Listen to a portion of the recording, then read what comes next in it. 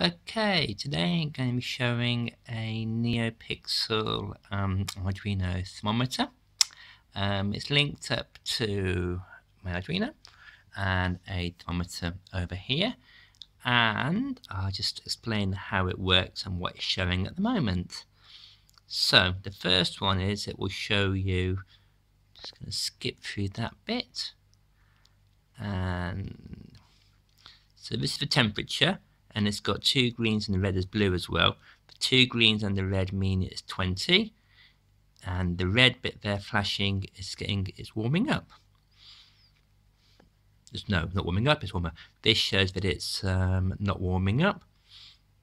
It shows the integers 20, and then it's got 4, so it's 20.4.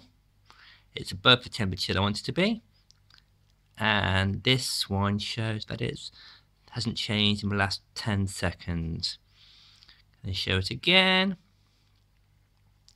So it's 20.20 degrees, and it's got to 0.5 now, and that's too warm, and it's hasn't changed. Yep, still 20. There's two greens.